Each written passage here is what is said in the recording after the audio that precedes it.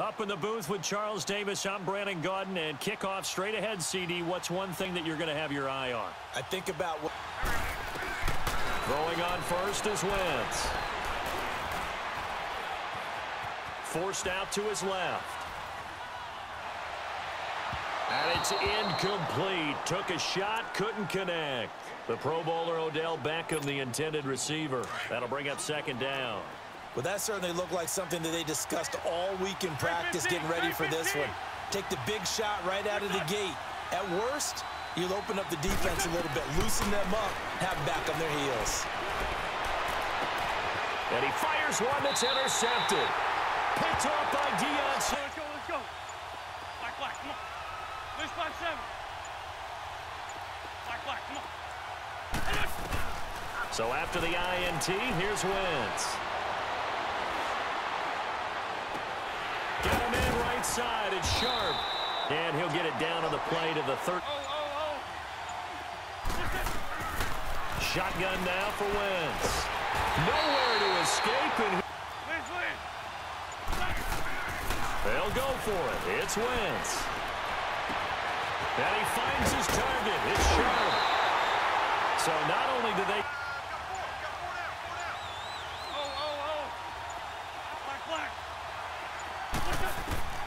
Wentz to throw again. And he checks this one down to Williams. They're down to 1 remaining. And Zerline's kick is good. Too cautious because now you can't run any offense at all. Still want to attack. We'll see how they attack him here. And he's going to have to eat this one as down he goes. Jadeveon Clowney in there to bring him down for a loss of 7. I know there'll be a little bit of criticism there because they went right back to the air after the huge pickup and end up getting sacked. That's often a play that you make. You feel like you've got momentum on your side. Unfortunately, the O-line failed to hold up to try to keep that momentum going. Here we go. Good chip. Let's go. Great. Now Wentz throwing on second down. This is caught by Antonio Brown. It'll be a pickup of 15 as that'll lead to third down. One thing I can say pretty safely, that route is not called if you don't have a guy who can throw the ball and put some mustard on it. Because if you're going to lollipop it in the middle of the field, bad things usually happen. It takes a strong-armed guy who can rifle it in there, and they were able to successfully complete that one. Here with Charles Davis, Brandon Gaudin, as the Lions are in possession of the football here to begin quarter number 2. They're up against a 3rd and 2 to start things out.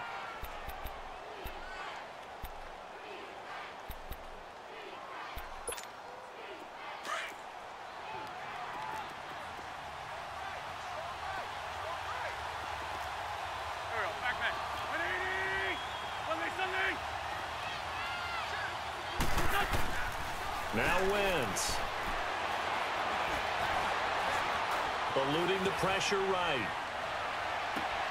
He finds Beckham complete. And now look at this. Big gain, but a fumble.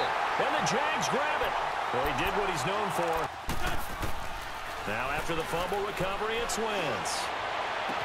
And he slips up past the 45. Did you know he kept his mouthpiece from Kansas City, which was kind of that yellow that goes in the Kansas City uniform? Not in the Atlanta uniform, but he kept wearing it because he remembered the good times he had in KC. They go play action here on first down. Buying time to his left. Now he'll let it go deep. Got his admiration that we're used to seeing from him. Wentz will try again on second down.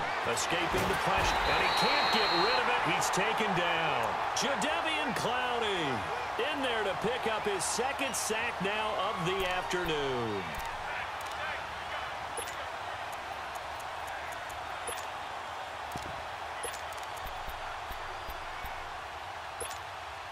They don't need to run another play here before the 2-minute warning. Let's see if they do it anyway. From the gun on third down, Wentz. Going up top. Into a double team. Great 15, great 15. Working from the gun, Wentz.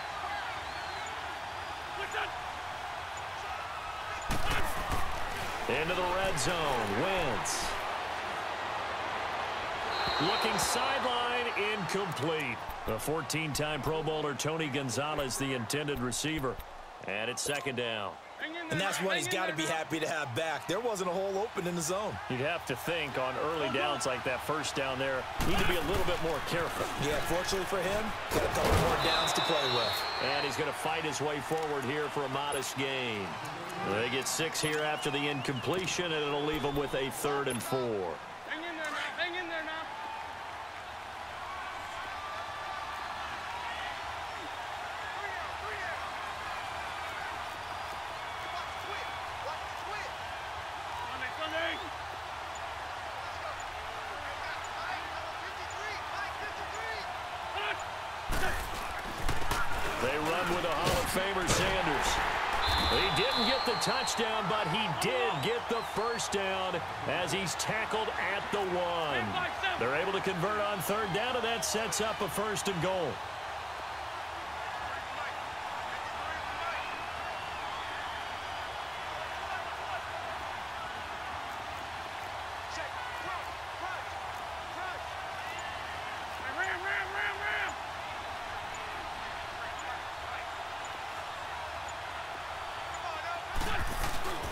They'll run for it here with Sanders.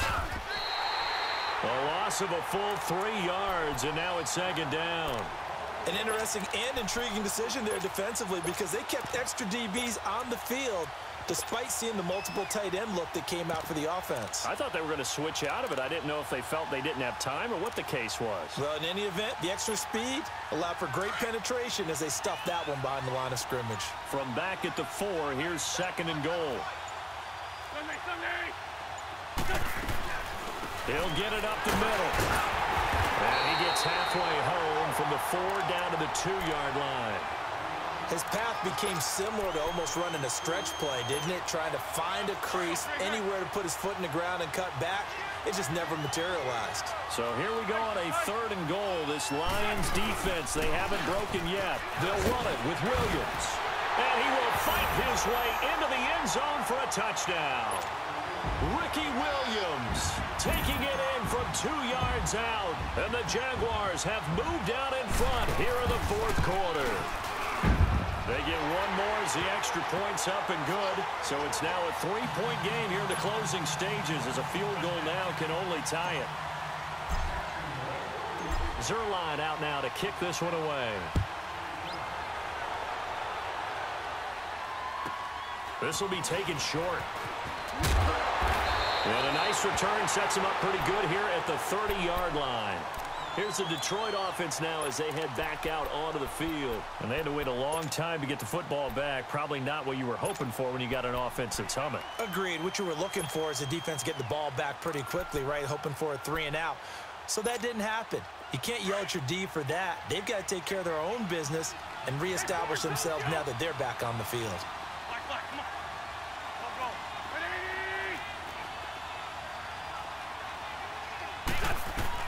Back to throw. Now he's forced out left. Throw left side taken in by Hill. And he'll be taken down, but not before they work it across midfield. 23 yards on the play.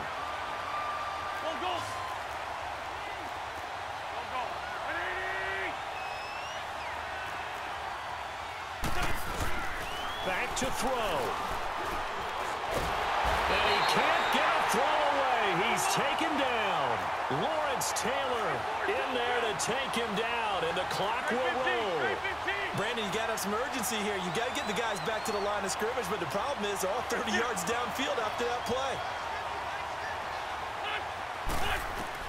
They'll look to throw. And he can't get a throw off. He's taken down. What a huge play at this point in the game. And now maybe they want some extra time to talk about this third and long play as we'll get a timeout. As they get the stoppage with just over a minute to go in the game. Need something from deep in the bag of tricks here after first and second down went backwards. It's third and very long. 81, 82, 82. Shift. Black.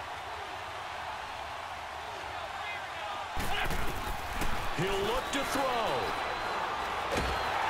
And he can't get a throw away. He's taken down. Brandon Graham in there to drop him yet again, and he must be shell-shocked back there. That's now back-to-back sacks, and it's fourth down.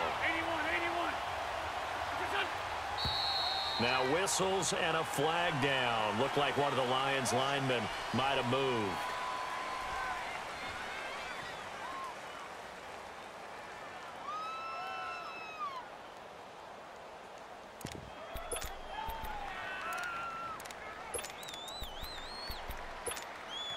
One score down. Here we go. They're going to go for it here on fourth down. Here we go. 20.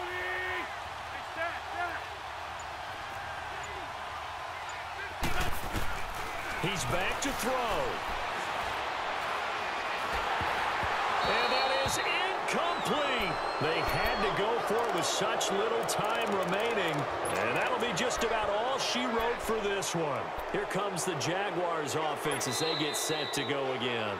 And we're going to get another timeout called by the Lions, as they'll stop it with 27 seconds showing on the clock.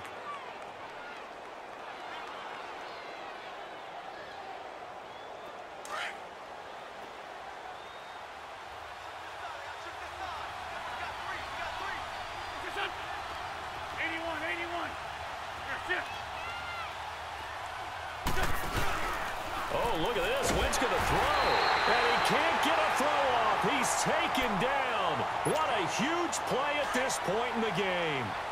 Sometimes I watch games and wonder why they use play fakes on certain passing situations because it's not going to fool anyone. I don't know if that was the case here, but the end result was the same. No one fooled. The quarterback was hit. Now Wentz. He's going to fire one deep over the middle. And this is caught. And that could